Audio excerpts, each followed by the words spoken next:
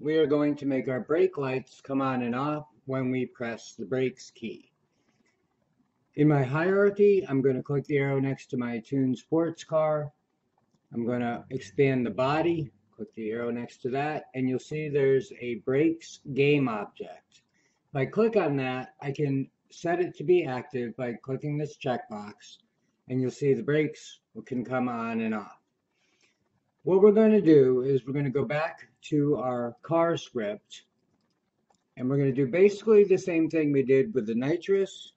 So we're going to say public game object. I'm going to call this one brakes. So now we have a reference to a game object.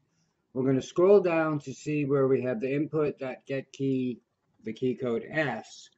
So if we press the S key, that's our brakes. We're going to say brakes.setActive, open parentheses, true inside the parentheses, and a semicolon at the end.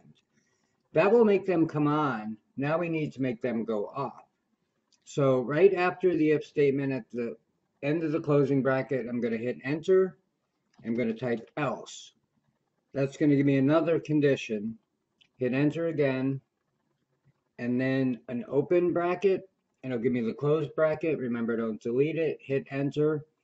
And here, I'm going to try brakes.setActive, and I'm going to make it false. The end of the line, a semicolon.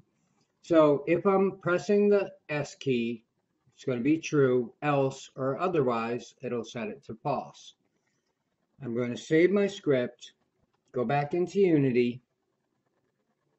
I'm going to click on my tuned sports car, and now I have to have a reference to that brakes game object. So I'm going to drag